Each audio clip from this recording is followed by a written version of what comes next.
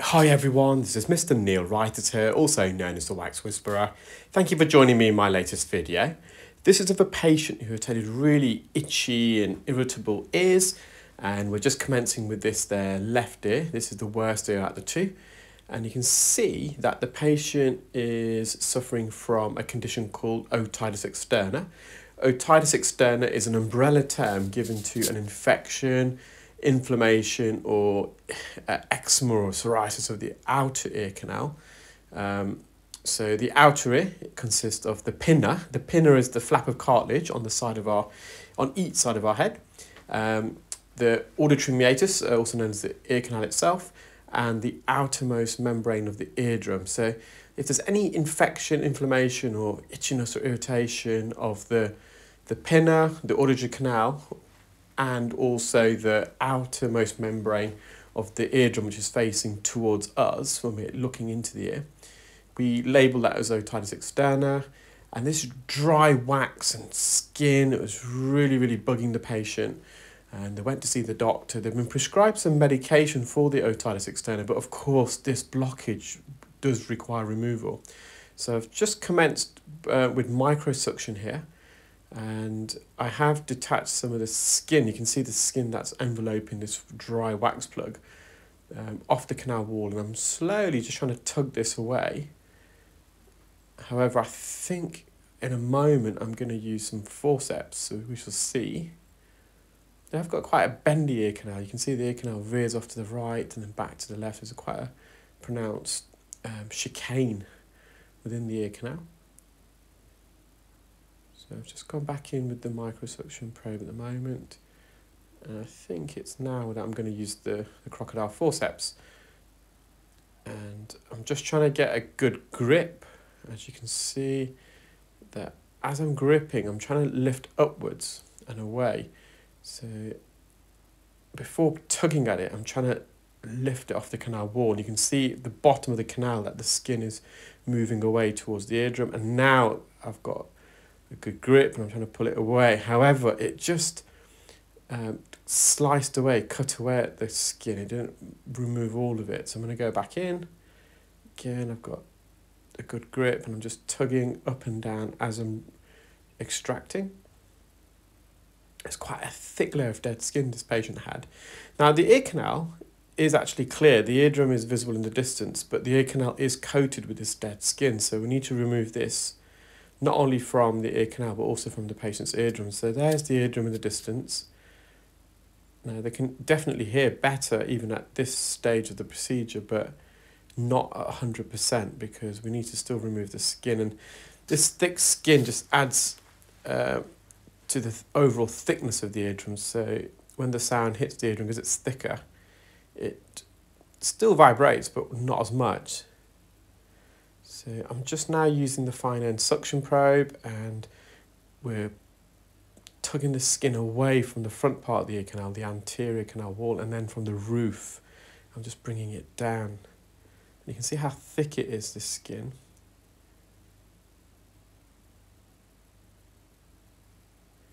So quite often, if you put drops in at this stage, some olive oil spray, it can help.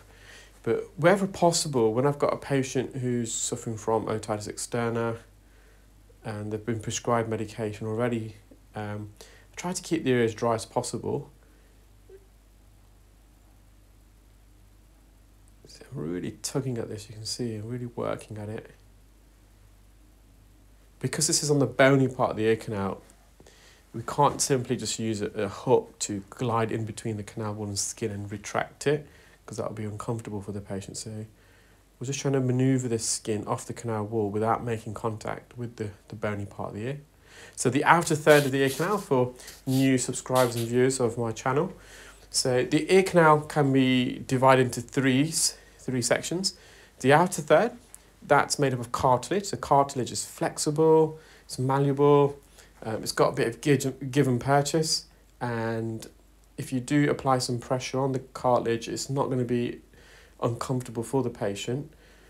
Whereas the inner 2/3 of the ear canal, it's made up of bone, and the bone is of course rigid and it's very sensitive. There's a thin layer of skin approximately between 0.1 and 0.2 millimeters in thickness.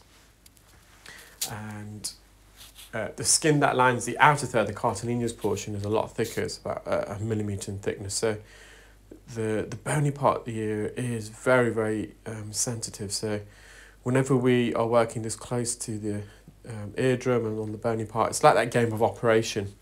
You want to avoid making contact with the sides of the canal wall and, of course, the eardrum. So you can see the skin here. The eardrum is visible now, so we managed to peel the skin off the eardrum already, but there is some thick skin just on the back part of the canal wall near the eardrum. The eardrum looks otherwise quite healthy. So I'm just going to the roof to see if I can peel it down. So in most people, this skin that I'm peeling away will naturally shed and migrate out of the ear. So the outer layer of the eardrum is made up of the same skin that lines the inner 2/3 of the canal. And as that skin dies and sheds, it should move sideways, approximately between 1.5 millimeters and 3 millimeters a month. And slowly but surely that skin will travel all the distance of the ear canal and exit the ear by the entrance of the ear canal. So the skin sheds in a conveyor belt motion. But unfortunately for this patient, the skin's not, it's dying and it's shedding, but it's not migrating. So it's collecting within the ear canal. And then it becomes dry, crusty, it becomes very itchy for the patient. So there's some residual dead skin here in the inferior recess. It's a very difficult region of the ear to access. But, as we approach the eardrum, about 0.5 centimetre away, the ear canal narrows and then it widens back outwards, it protrudes back out. And when the ear canal protrudes back outwards, it creates a basin, a little trench at the bottom of the ear canal near the eardrum. We call that the inferior recess. And also it creates an alcove to the front parts of the eardrum. And we call that the anterior recess. And quite often you can get wax and skin that gets trapped. So I'm going to try my best to remove this. I can't really be any more aggressive now because I'm really close to the eardrum, but I did manage to tear away a little piece there. I think there's a little bit left, but we can live with that. And now I'm just going to mop up some of this skin around the edge. But the undercoat, so the layer of skin that's lining the ear canal now, as we enter the ear, looks very healthy. It's a baby pink colour. And hopefully the medication prescribed by their GP will help with all this dry skin. After the course of their medication, their prescribed medication, I've just advised the patient to use some olive oil spray, medical grade olive oil spray, on a weekly basis. And what the oils do, they help to moisturize and hydrate and lubricate the skin that lines the ear canal, prevent it from drying and cracking like this patient's suffering from at the moment.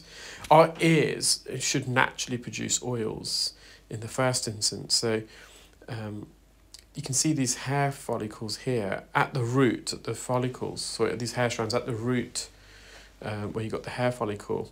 There should be a sebaceous gland, and the sebaceous gland secretes an oily, fatty substance called sebum. It contains cholesterols, alcohols, saturated and unsaturated fatty chains, squalene, and all these organic matters. They are very oily and fatty in composition. The sebum secreted by the sebaceous glands, then as it reaches the surface of the ear canal via the hair strand itself, it spreads and it almost applies a thin veneer of the sebum all the way around the edge of the ear canal and also the eardrum quite often. And this veneer of the sebum helps to, as I said, hydrate and lubricate and moisturize the skin that lines the ear canal. So it provides a protective, lubricative barrier. The oil is slightly acidic as well, so the acidity helps to inhibit growth of certain pathogens, certain bacteria and fungi. So it tries to keep the ear healthy. But in some cases, our ears, the sebaceous glands, they shrink or they become inactive, which means there's no natural oil secreted by the ear, which can lead to very dry, itchy skin within the ear canal. So this is just the right ear. Again, it's not as bad as the left side, but we've just removed the big piece of wax and just doing a skin peel now of the canal wall. The olive oil spray that I use, if you're based in the UK, you can actually purchase it from our website. Feel free to visit our website. You can see it at the bottom of the screen there, www.clearwax.co.uk. And if you visit our online shop, it's called the Clear olive oil ear spray. For the purposes of conflict of interest, Clear are a UK-based company and they have appointed me as their healthcare advisor. So prior to accepting the role, I did a good evaluation of their products. They've got some other ear care products there as well, and I was very impressed by it. And it's a medical grade oil. The way medical grade oil differs to home cooking oil, for example, is, for example, if you've got some extra virgin olive oil in your kitchen, the way the extra virgin olive oils, the way it's refined and separated and processed involves the use of chemicals, whereas medical grade olive oil, the purest part of the oil, so the inverted commas, the extra virgin part of the olive oil, is separated without the use of any chemicals. So it's got no impurities in there, which makes it really, really safe to use for the ear. It's also slightly less viscous as well. So it's the viscosity of home cooking olive oil, the extra virgin olive oil even, is a lot thicker than medical grade oil. So the benefits of that is that once you apply the oil in your ear and then you come to drain it, so we normally say put a couple of squirts in your ear, tilt your head to the side so the ear that you put the drops in is facing towards the ceiling. Allow the drops to penetrate for a minute or two, and then after that you tilt the head in the opposite direction, so you allow the oil to drizzle out, so that ear is then facing the floor. Just to place a tissue underneath your ear, and that will collect the excess oil, so the thinner, more watery type of consistency of oil drains out of the ear much better. I hope you enjoyed that video, and do stay tuned. I've got loads more videos to upload, and speak soon. Bye.